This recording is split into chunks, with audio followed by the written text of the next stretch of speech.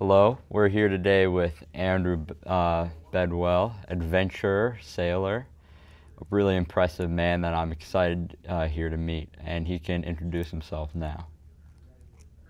Hello, so yes, Andrew Bedwell. Do a lot of sailing, and obviously we're here today to talk about Big Sea Atlantic Challenge to break the record for the smallest vessel to cross the Atlantic. Absolutely, it's a pleasure to meet you, Andrew. Just No, a quick note likewise. that we're going to be doing this interview over Zoom, so it's an exciting format that usually allows people to connect over long distances. In this case, Andrew is currently zooming in from England, where it is, I believe, 4:30 or 5:30 p.m. So let's start with the easy question, Andrew. When did you learn how to sail, and kind of what draws you to this sport and the open water? So I first learned to sail because my parents had a chandlery in England down south. So we did was we had toppers and things like that. So they were always around. So whenever I could, I just took one out. Um, Drawn to water originally. I think I was 6 months old when I had my first proper experience in a boat, and that was my dad's offshore race power boat. So that started it all off. And basically, from then on, I have always been into a water sport of some side and some aspect, whether it be powerboat racing, Zapcat thrill boats, sailing, kite surfing. But every which time I seem to find I navigate my way back to being at sea. So just love the sea and the power of it and its rawness. Yeah, that's really fascinating and really powerful words that I think a lot of people drawn to the water can appreciate. So now I want to talk to you about your plan for your journey across the Atlantic. So if you saw me in an elevator, give me your maybe elevator pitch for this journey and some of the quick details for it. Right, if I was in an elevator discussing to someone who hadn't got a clue, I'd first of all say it's going to be like going across the ocean in a wheelie bin while being strapped onto the world's best roller coaster for probably 70 days. What more couldn't you like about it? Okay, so one thing that we could talk about first is just how are you going to get food? How are you going to have enough food to last you the entire journey? Yeah, so what I've chosen to do, and this is part of my team, they would like me to do something different, but I want to have no support vessel that is close to me. I don't want anyone coming back at the end of it going, oh, but he had support, he had this, he had that. So I've been very definite that I want to have a vessel that is at least 24 hours away from me. Then that way, no one can say, do you know what? He's been taken off and sat on a deck all day long and blah, blah, blah. So what I'm doing is I'm making sure that I'm on my own. I will have all my own food on board. So my wife's going to be baking they're kind of a nutritional food substance. She's not within earshot, so I can say it. They're pretty vile, but they do the job. But what we're doing is we're wrapping them in individual bags, and then we're literally molding them into the hull all the way around. So square bars in odd shapes don't work. So we're molding them in before we send the boat out to St John's, Newfoundland. So they're going to be in there for a while. So they've got to obviously not be perishable, and then they've got to last me for the passage. So they'll all be put into there. But then as well, what we've got is I've got a very small water bladder there on board and a water maker. So I'll be making my own water as I go along. Obviously, 90 days water is a phenomenal volume of water. So that wasn't happening. We weren't doing that. It's reliant on water makers. So you mentioned just now that you're starting from St. John's, Newfoundland and Labrador. How do you plan on getting your boat across the Atlantic? Just getting it there logistically. Logistically, there's huge things that we've got to overcome. Um, One way is sail it, which I ain't doing. I am not sailing it there. It will be being shipped there. We're in early conversations with a company who might be doing the shipping and support for it there. but it will be containerized and sent out. There is another very, very slight chance that I'm involved in another world record team. I'm only on the crew of this, and my vessel may be going out with theirs as well. So there's lots of things in the air at the moment about it. That's cool. So how are you going to go to the bathroom when you're on this boat? You know, earlier I said I know there's going to be one question that I can predict you're going to answer. That's it. So what we've got is, obviously, for harbour close to shore, I don't want to put anything in the water. So I have got a small little bladder bag in there. So that will be usable. Then the food that we're taking is really, really low on fibre and everything. So although I've got to have bowel movements, bladder movements, I will be lowering that right down just because of the food intake. I know it works. I know I've done it before in other situations, and so I know I'll be able to do that. So don't worry, we're not going to litter the Newfoundland coastline with wee and what's it. So no, we're not doing that. Oh, that's good to hear. I know all my Canadians will like to hear that you're keeping it contained. I think moving past some logistical things, one of the most difficult challenges from this journey could be all the time you're going to be spending alone. So have you done any mental preparation to get you ready for your 2+ months being by yourself? I generally don't have a lot of problems with a mental mind state. I do kind of chill myself down and relax myself so much so that I don't actually let a lot of things cram my mind and things. I think it's because I've always had odd times off within my work and my business. So I've always done a lot of things on my own. And I've spent 30 odd days at sea on my own anyway. Not in smaller vessels as this, but still we're talking of 6-meter vessel that I took up into the Arctic. In fact, that picture behind me shows one of the pictures. That's not Arctic, but that's Iceland. But I don't have a problem with that. All my friends know me well enough that they think I can just literally focus on a project and that will be me sorted.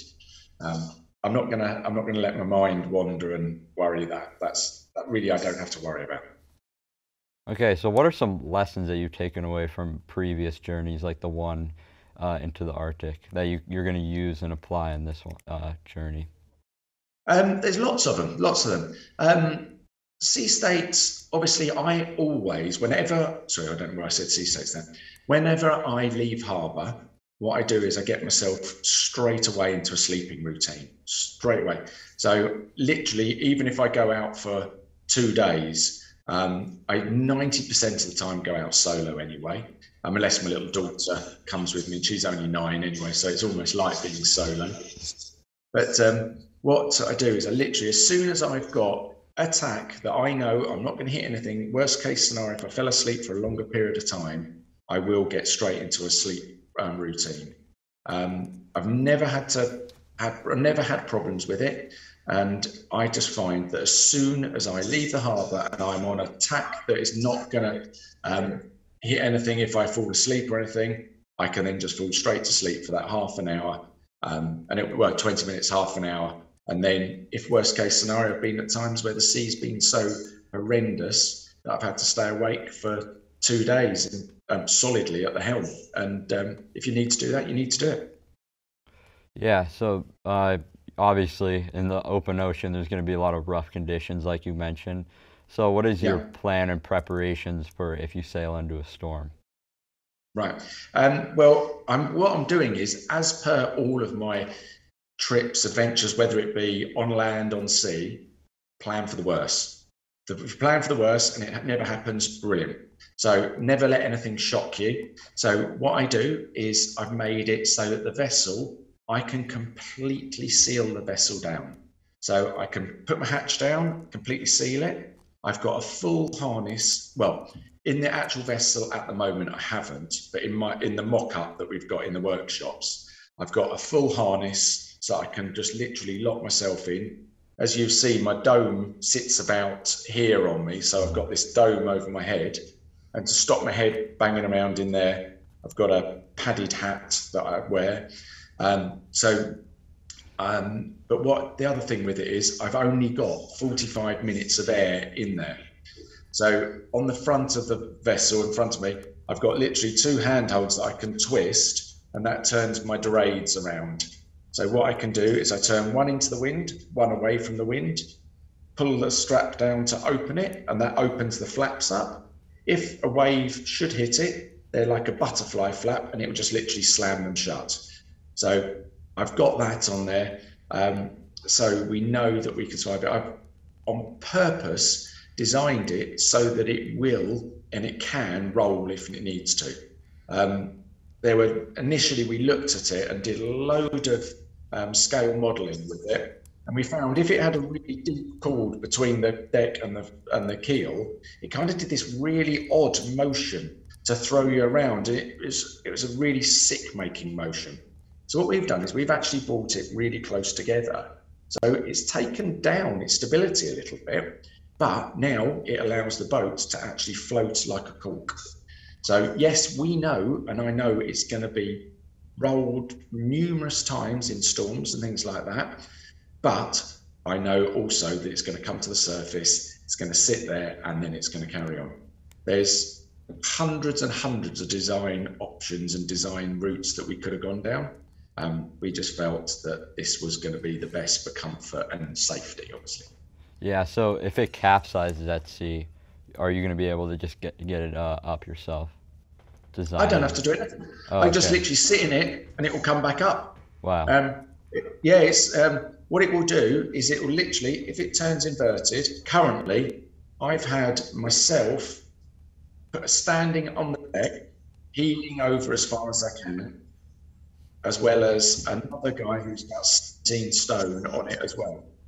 And it will get it a lot longer over, but it's still right. Wow, that sounds like some really clever engineering. Well, cross fingers as well on that. Yeah. And are you going to have like a satellite telephone just in case? Or any communication device? Yeah. Anyway, so it's obviously going to comply with all the Coast Guard and maritime safety requirements. So we've got VHF, sorry. We've got a Class B transponder, AIS, so that's pinging the whole time. I will also have personal PLB as well. Then we're in conversations with Sat Phone Company, and there may be, depending if we get the sponsor that we're looking for to come on board, there may be a way that we can do live streaming from the vessel as well, which would be amazing. So it's quite complicated, it's expensive, but it depends on what the sponsor wants. Could you talk to me more about who the potential sponsor is, or if you're working with any foundations to help you with this process? Not at the moment. There are talks with some sponsors that we're talking to. They're at their initial stages. What we wanted to do was actually get the vessel out there and get it to people to see what's going on with it. So what we've done is we've had incredible take up from it. In the UK, it's been in basically all the newspapers. It's been on most of the news channels. It's just gone mental. We have had some sponsorship companies turn us down when we originally spoke to them right at the beginning. We're just now thinking that they may have regretted turning us down, because there was one big beverage company, I should say, that turned us down. And yeah, I personally think they might just be kicking themselves a little bit now, because the figures on the viewing and the interest level has just gone mental. Oh, that's good to hear for your end, definitely. Yeah, very good. Very, very good. What's been the most difficult part of this process? I think kind of convincing everyone initially when we started it that it was going to happen. My wife knows that when I put my head into something, it goes ahead, and I will do everything to make it. Touch wood, I've never had anything that I haven't been able to do. So I don't want this to be the one that I can't do, but I don't think I can't do it. I'm 100% convinced that I can do this. One thing that keeps coming up is that you seem like you have something to prove, or that at least, like at the very least, you like a challenge and you like to Yeah. put yourself in positions that force you to grow. So why do you think that is? I don't know. I truthfully don't know. It's just something within me that always gets me and wants me to do better.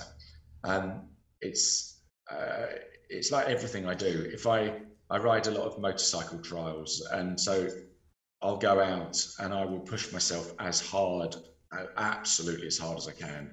When I go sailing, I do the same. Whenever I'm doing anything, I push myself as hard as I can. It's just a personal achievement that I want to do. It's just something that I want to do. It's in there, and it would eat at me if I didn't. So is that why you chose the Atlantic specifically to sail across in such a small vessel? Um, it combines everything. It's got obviously the rawness, the adventureness, the extreme side of things, sailing, Atlantic. What more can you couldn't ask for any more, could you? No, I don't think you could. Sounds like a lot of fun, even though Yeah, you'll have should to be. go through some tough times maybe. But Yeah, yeah, yeah. But if you plan for those, that all the rest of it works. mhm. It's when people don't prepare for the right amount. We've had on social media, we've roughly checked it today. I've had about 99% of absolute positive comments. There are the odd one that says, oh, crazy, why do this? But if we don't do anything in life, what's the point in living? We're here.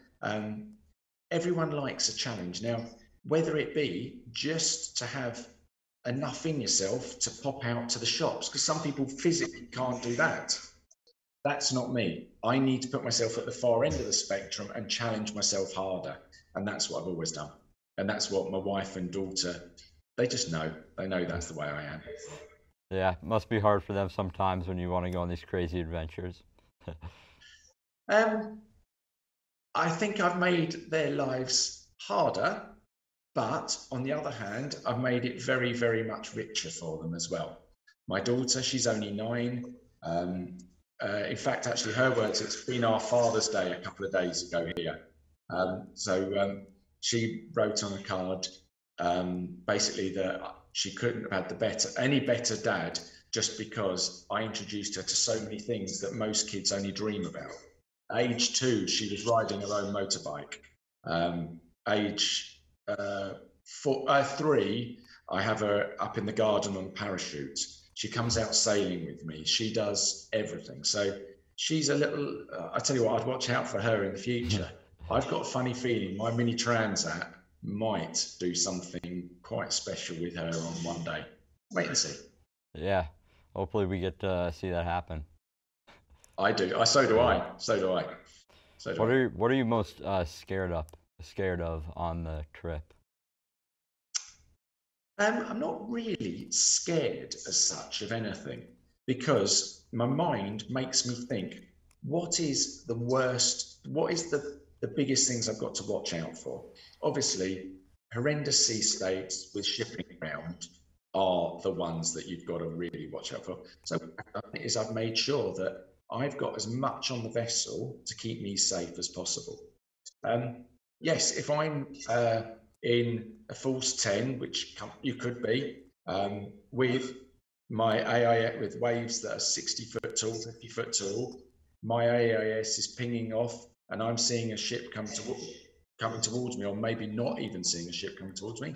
I'll be scared then, but I will have done as much as I can to get it sorted.